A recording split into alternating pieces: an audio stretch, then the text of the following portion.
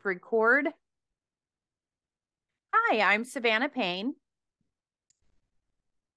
And I'm Josie Wilson. Today we are here to do Desk Crit number 2 together. I'm going to start off by sharing my 3 slides and part of my draft for my script. So I'm going to go ahead and share screen. Helped me out because I kept messing up whenever I was recording. So it helped me to go ahead and type this audio.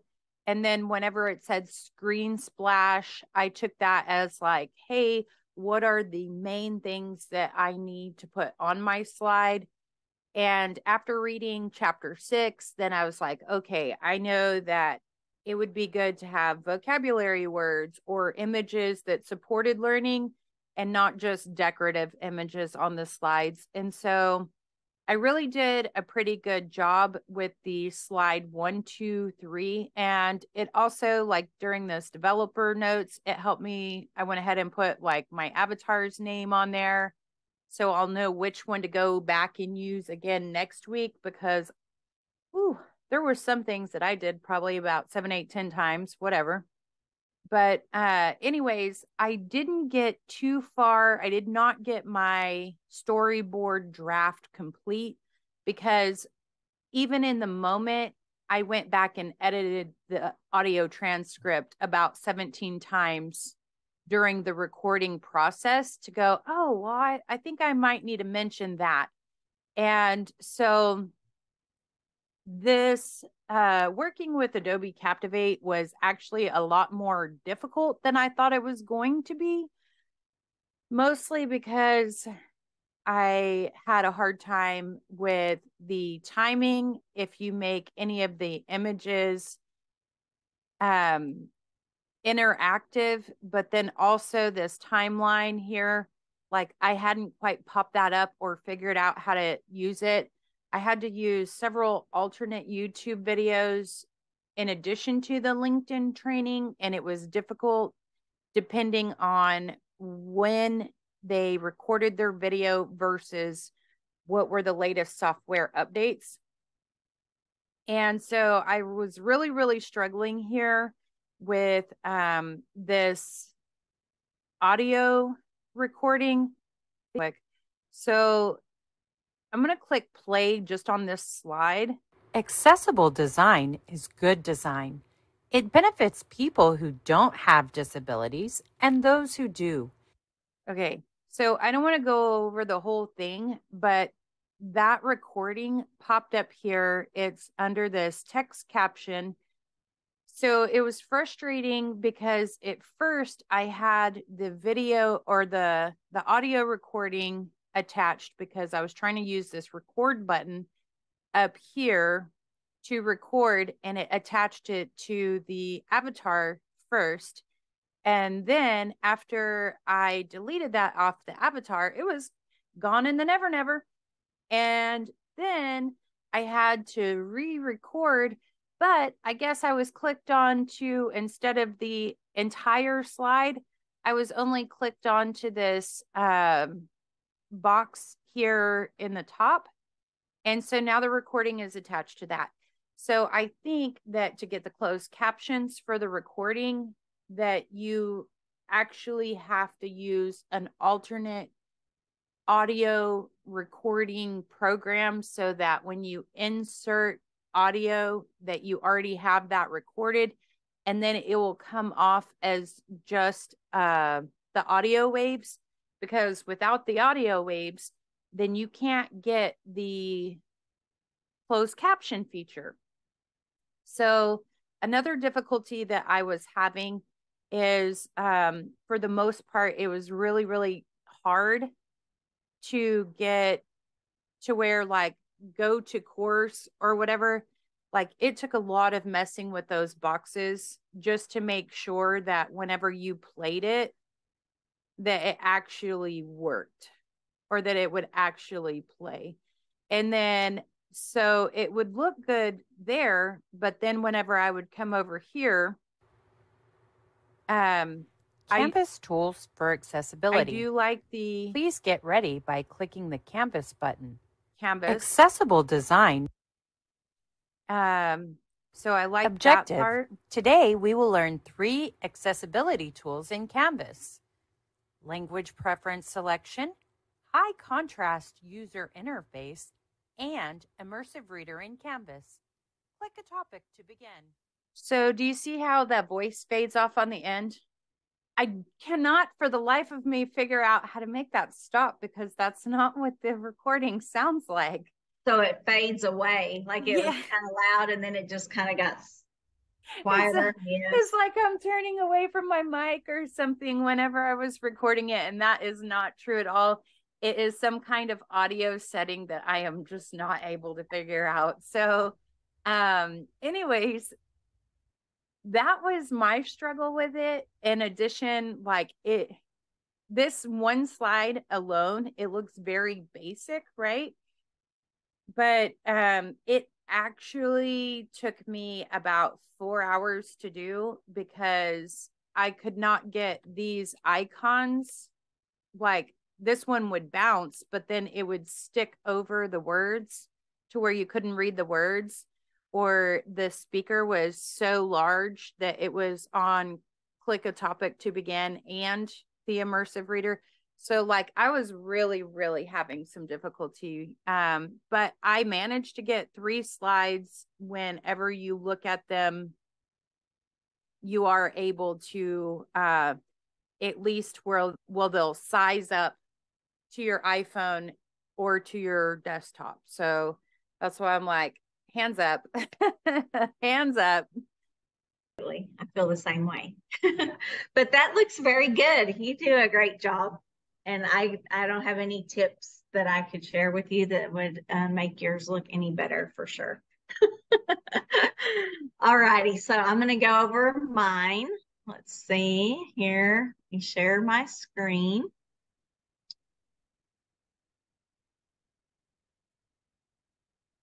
Okay.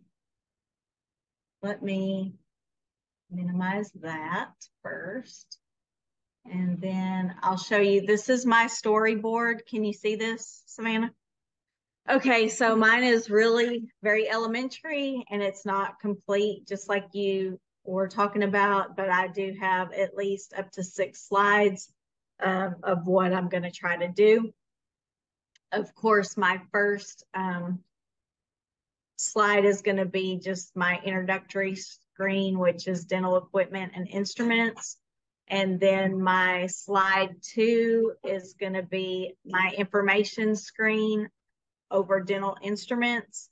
And I'm going to have a photo and a description of the dental mouth mirror and the dental explorer. I wasn't sure what I was supposed to do here in the audio transcript, but as I've seen yours now, I understand a little bit better.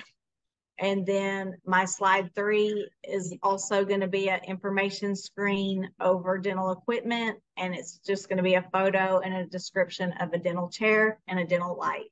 Now, there's more dental equipment and instruments that I had, but I've had to dumb it way down, like you said, just because I'm trying to learn how to use software. So I'm just going to be happy if I can do these few tasks. And then on slide 4, like you were talking about, this is going to be let's check your knowledge. I tried to do a drag and drop yesterday for, it seemed like 18 hours. But I have now thrown that out and we're going to match. We're going to have match a dental. And I'm going to have the Explorer, the mirror, the dental light, and a dental chair. And we're going to match that for the quiz. And then my slide 5 is going to be a screen result of the quiz result. And then slide 6 is the completion screen, which is going to show a certificate of completion. Maybe. That's getting complicated again for me. Okay, and then so I've had a very difficult time with this program because I felt like just even getting it downloaded on my computer was a task in itself. And then I have pulled from some templates that have already been made, and now I'm going to go back and try to make my own.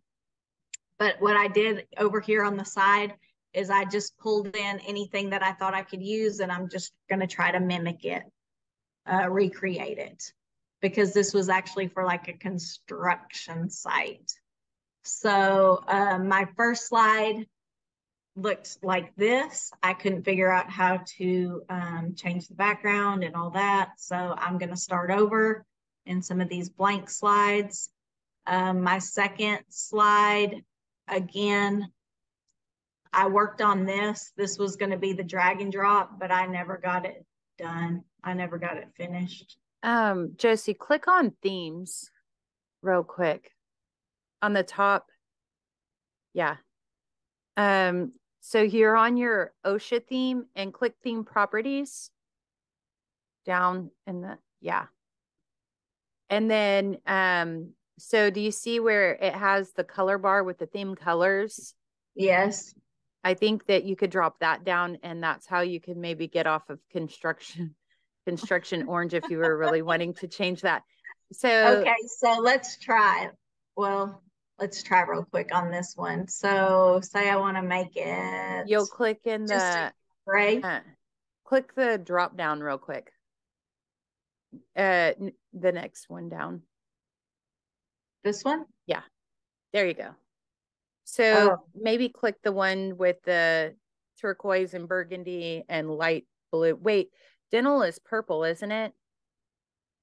No, I mean, I was just going to try to blend it, like, yeah, make like either a gray where it would show up good, or like maybe a light select blue that. color. Select this that one real quick. Yeah. Okay. I'm done. And yeah. I kept trying to change it over here on this side. See where I put slide color? But it would not change anything.